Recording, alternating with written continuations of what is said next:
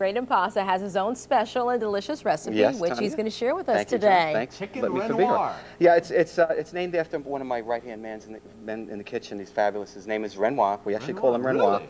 He's an artiste, and we love him. He's great. He loves to cook, and I think that's the main ingredient in cooking. You have to love it. And it's been with you for like 6 years. Yeah, He's 6 years. dedicated He's quite a few wonderful years. guy. Now, what this is, you could do it either with veal or chicken, but today we'll do it with chicken. Everybody loves chicken. Some people don't like veal.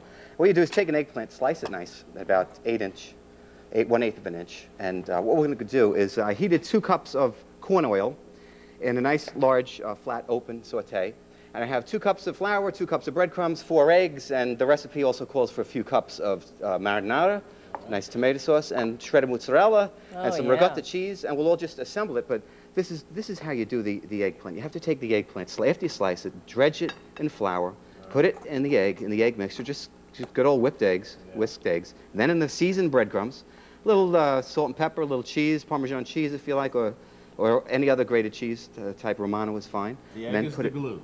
Yes, egg holds it. Yeah, the flour holds it. The egg onto the flour, and then the breadcrumbs, and then we'll do the chicken also. Let's see how long I get to do this. Well, This is live television. You're pretty good, though. I'm going to get my fingers Usually dirty and that's just on wipe them track. off. And then in the breadcrumbs. And what you're going to do is just smells saute. good You're going to already. brown it. I got red hot oil here. We only have enough time to do one, but we'll assemble that. And John, if you want to put the marinara, put half of the marinara on the dish there. I usually use some type of a Corning or a Pyrex, but we'll just make it one today. That's fine. And what we'll do now is just turn this. See how it gets nice and brown? Look at that. They just want a golden brown. You're going to cook it the rest of the way.